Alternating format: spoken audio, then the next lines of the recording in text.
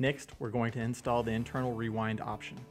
The first thing you should do when installing any option is to turn off your printer to avoid burning out the circuit boards.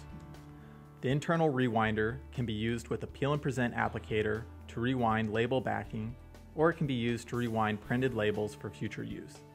First, let's install the rewinder, then discuss your rewind options. Using a screwdriver, remove the backing plate.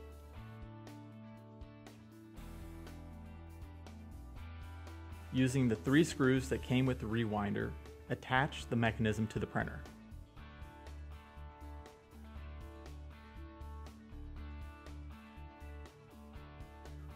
When using the rewinder with the peel and present option, feed 5 labels through the printer and peel off the labels.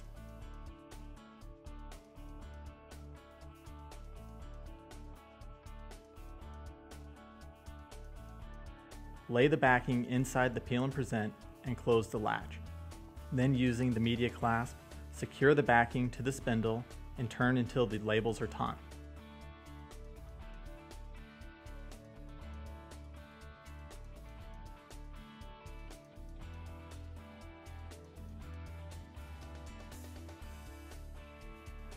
Close the printhead and lock in place. Turn your printer back on. Press the menu button and scroll down to Printer Options.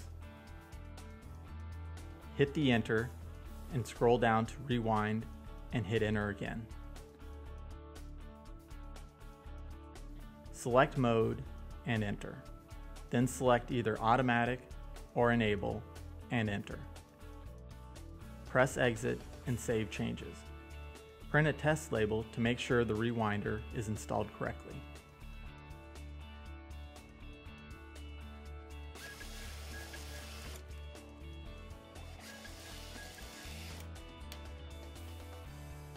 If you are using the rewinder to roll printed labels, you'll need to install the 3-inch roll adapter. Insert a paper core and the media retainer.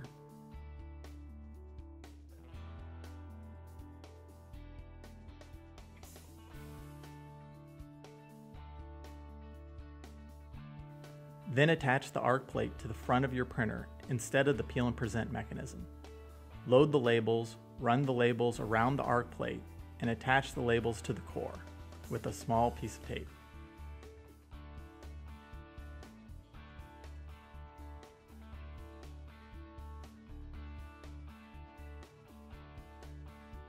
You can print a test label to make sure it is installed correctly.